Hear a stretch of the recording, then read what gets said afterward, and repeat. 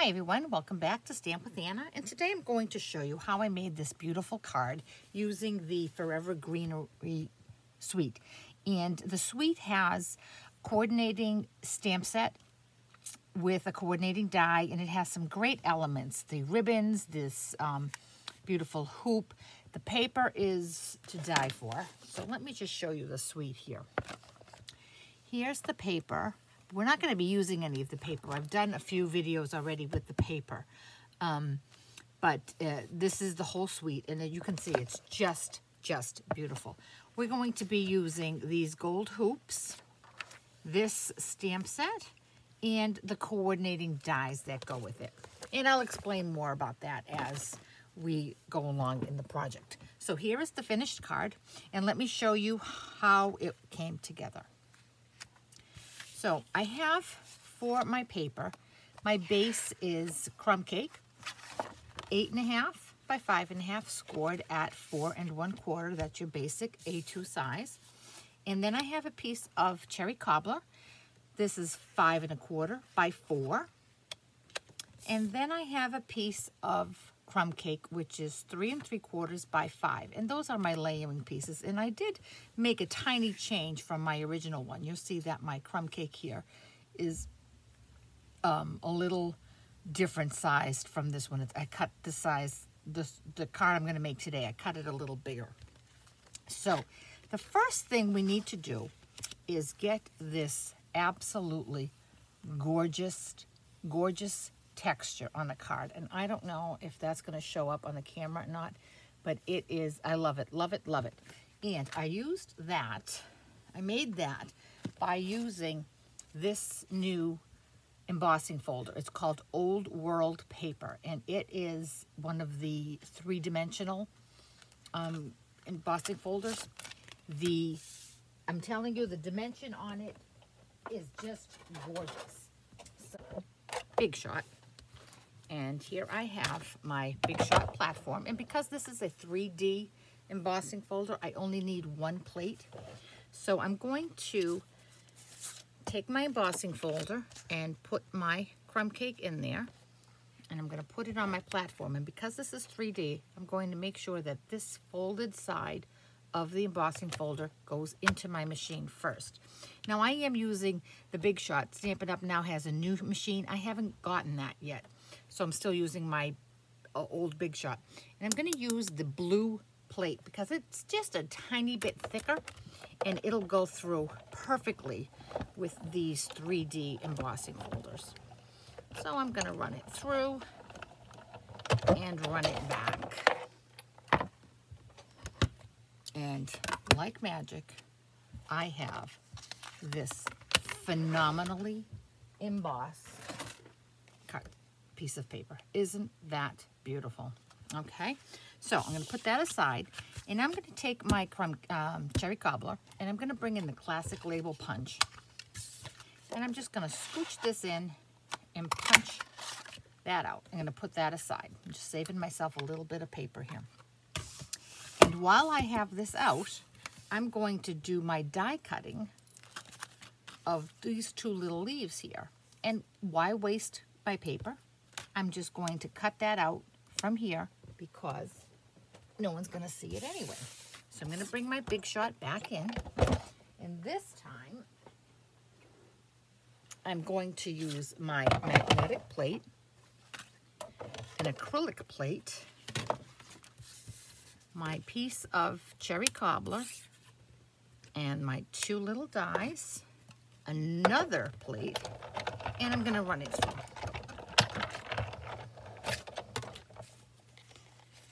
And put those aside.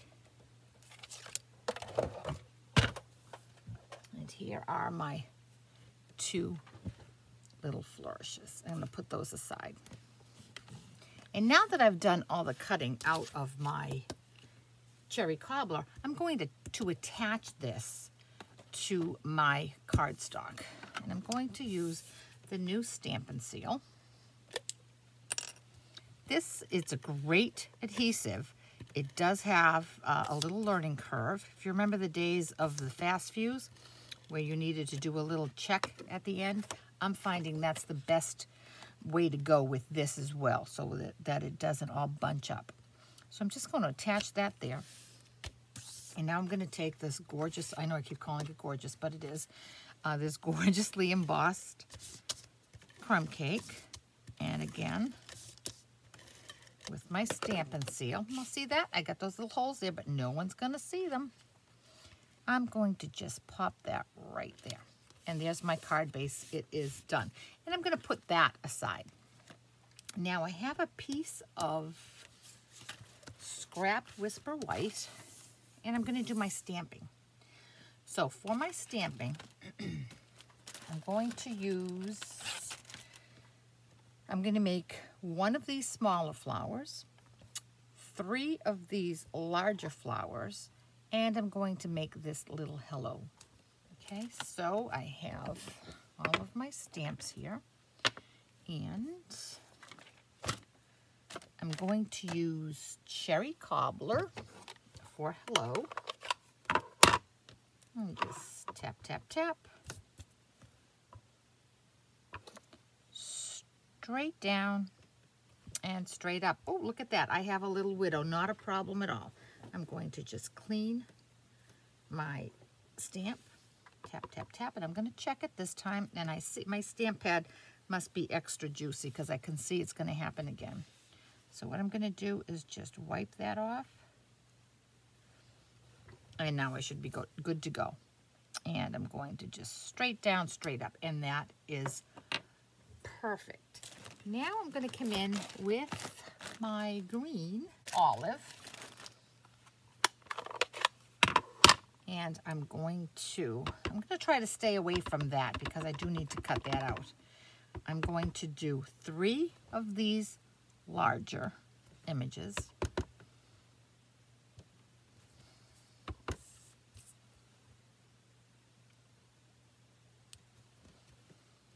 Oh, aren't they gorgeous? And 1 smaller one. And I'm going to do that up there. Now, I'm going to bring this up to the camera so you can see. See how it's all shaded? I don't know for sure if this is a distinctive stamp set, but as far as I'm concerned, it should be called a distinctive stamp set because you do have the variation in the colors. So, now we're going to bring back my Big Shot, again, with the magnetic plate, 1 acrylic pad, and now I'm going to bring in my dies. This small one here,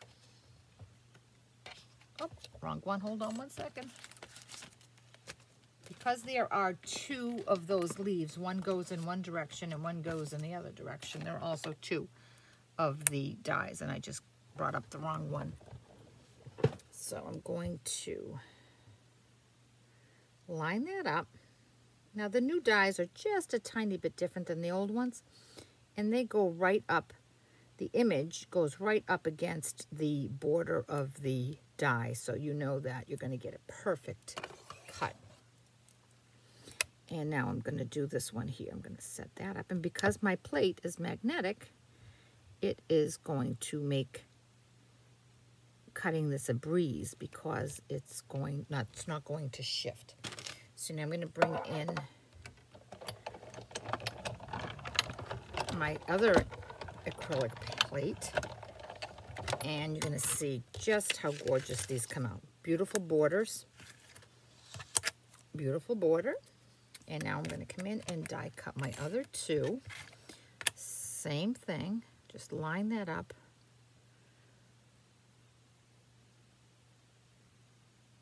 And I find that it's easiest if I stand up and look down on it so it doesn't shift and I get the best results. All right. One more time.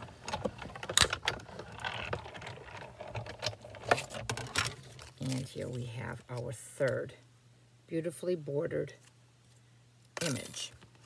Now I'm going to take my Big Shot away. And I still have my little hello here, so I have to bring my punch back in, and I'm going to center that and punch. Okay. So now we're going to assemble the card. And what the first element I'm going to put on my card are these hoops. Part of the suite. And they are simply called gold hoop embellishments. And you get 10 of them. And they come in this cute little, of course it has a backing on it. So here they are. Now the way I attached mine, I knew pretty much where my leaves were going to go. I have a leaf over here, a leaf over here, and a leaf over here. So I know that if I put Stampin' Seal along this edge, I'm going to be able to attach this. Okay, so nothing fancy needed, just my good old Stampin' Seal. And like I said, I know that this section of my card is going to be covered by my leaves, so I don't have to be too careful about having that show. And so I'm going to put it down and press, and there it is. It's nice and secure. See, it's not going to fall off. All right, perfect. So now I just have to attach my leaves. Well, before I attach my leaves, I'm sorry, I do want to put my bow on my my hoop. And for that, I'm using the Forever Greenery Trim Combo Pack, and it has this really delicate gold, almost like a twine. And then it has this great cottony ribbon. I love it. It's almost like a, not a burlap, like a cheesecloth. So I'm going to slip that underneath here, and I'm going to make myself a bow.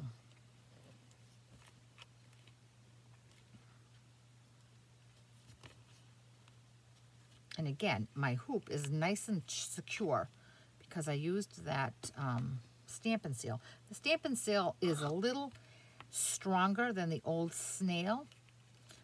It's kind of in between the old snail and the old fast fuse, if you remember the fast fuse. I'm going to play with my bow right here just a little bit. Okay, and bring in my shears, and I'm just going to give that a trim.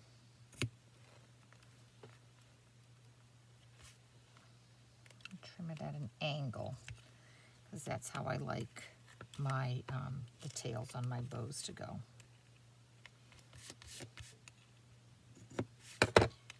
Okay, and off go these two remnants. Now I have my my 3 leaves, and because this is here, this hoop is here, I don't want to attach that flat because it's going to have a lump in it. So I'm going to use my Stampin' Dimensionals. And I'm going to put one towards the bottom and one towards the top. And I'm going to position this gold hoop to go between those two so that it doesn't interfere with the placement. So there it is, right there. And I'm going to do the same with my other 2. One on the top and one on the bottom.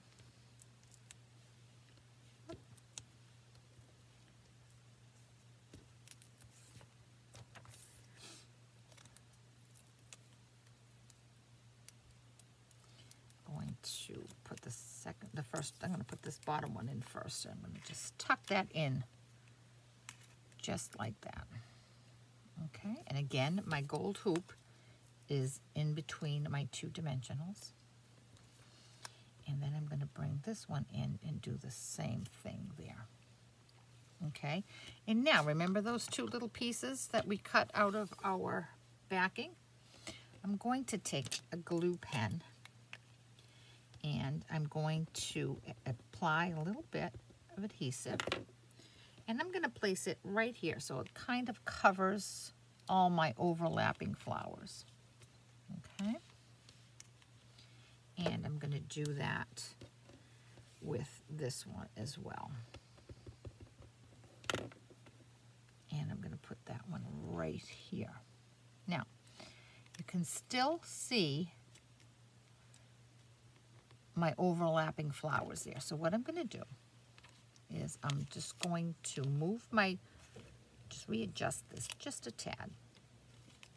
And then I'm going to move my ribbon down and attach my ribbon so that it doesn't move.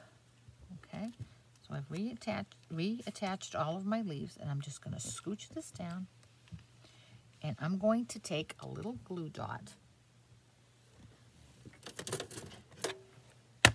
and no,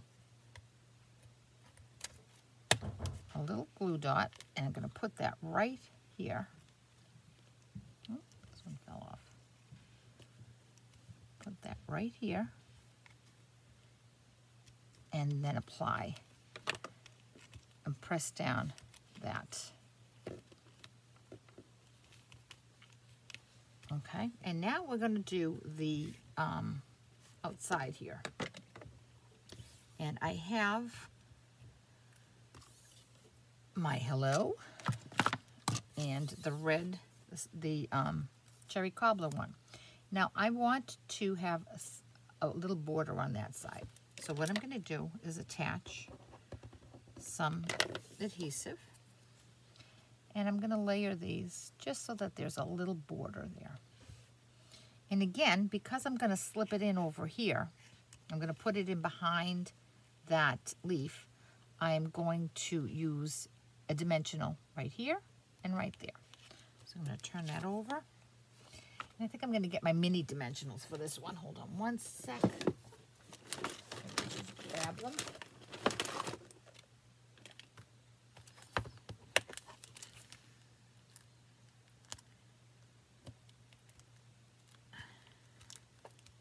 These are great. They're the perfect size.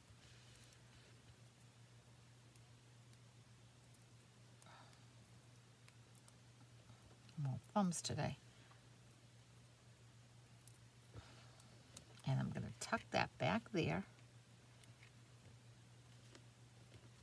Okay, and now I have this little piece here.